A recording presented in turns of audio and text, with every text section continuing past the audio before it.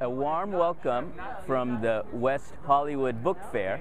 It's a wonderful Southern California day out here, and so the warmth is from our heart to all of the wonderful viewers on Guerrilla Reads.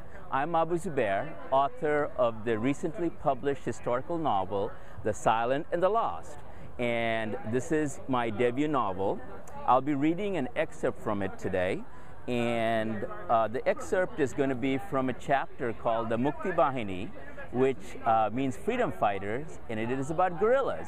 So intriguingly, we're talking about guerrillas in Guerrilla Reads, so that's a plus. Okay, a little bit of a synopsis.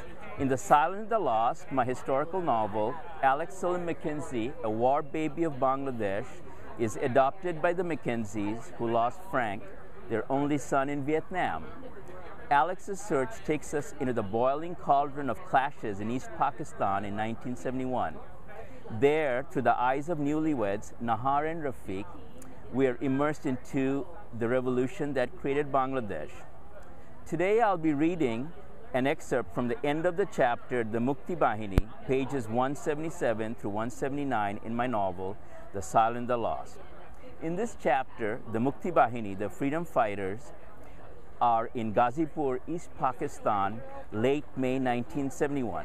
Just to key the viewers in to the scene, in this scene, in the heart of the revolution, these guerrillas, the Mukti Bahini, have just completed an operation to blow up a bridge and have lost two of their own comrades in a bloody battle.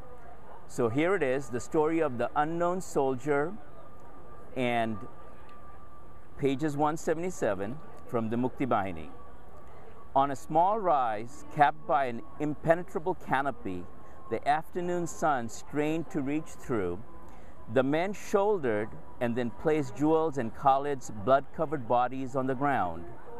Worried about a counterattack, the 8 men hastily buried into the moist red earth with bayonets, clawing with their bare hands, trenching out 2 shallow graves.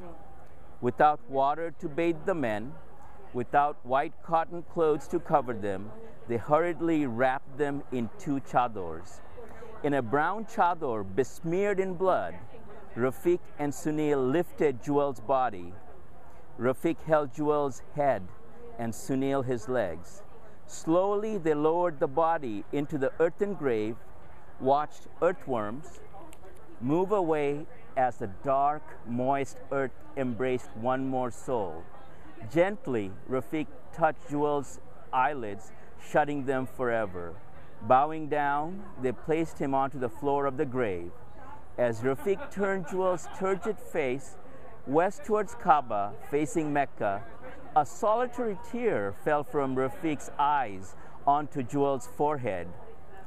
Now, Hassan and Raja placed Khalid's bloody corpse, covered in a chador, crimson and wet, in the grave. Rafiq turned Khalid's swollen, blood-streaked face slightly towards Mecca. He knelt on the mound of dirt and looked at the 2 men who gave everything for freedom, for a free Bangladesh. Rafiq stared at Jewel's face. A strange happiness shone there, as if he was playing with the soft, curly ringlets of his daughter's hair. And Khalid, once vivacious, effervescent, now lay quiet. A farmer's son, the soil that was under his fingernails all his young life was now embracing him forever. Standing up, Rafiq crumbled a fistful of dirt onto the body of Khalid, then another onto the body of Jewel. The other men followed. Specks, handfuls covered the men, the good earth, motherland.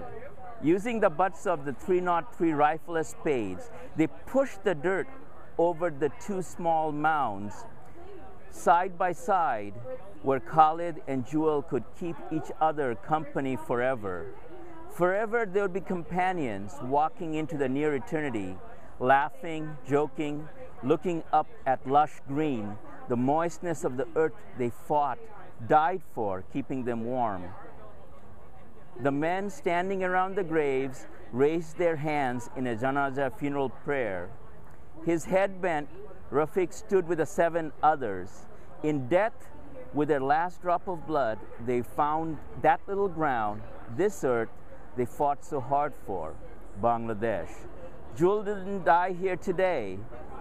He died months ago in that village where his daughter stopped giggling. He died that day with his family. The onus of leadership now fell on Rafiq's shoulders.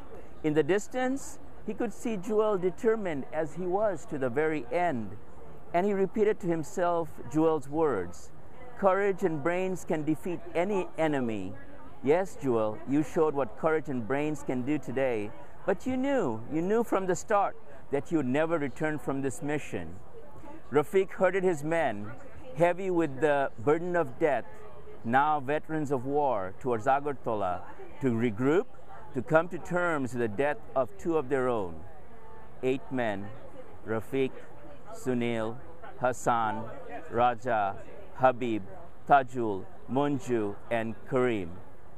Silent in their mourning, lost in their thoughts, they trudged with heavy feet and heart on a narrow dirt path towards Agartala. Lest too, they tried to speak, to comfort each other, but sorrow locked their lips. Rafiq touched the folded letter in his shirt pocket. Khalid had never given him an address for the unfinished letter, a letter to his ma. Where would he post it? To an unknown address? To a ma who waited for news? Pounding against his heart was Khalid's bright, beaming face, his earthy, heartfelt laughter, all in a single line etched in crimson. Ma died a beer, a hero.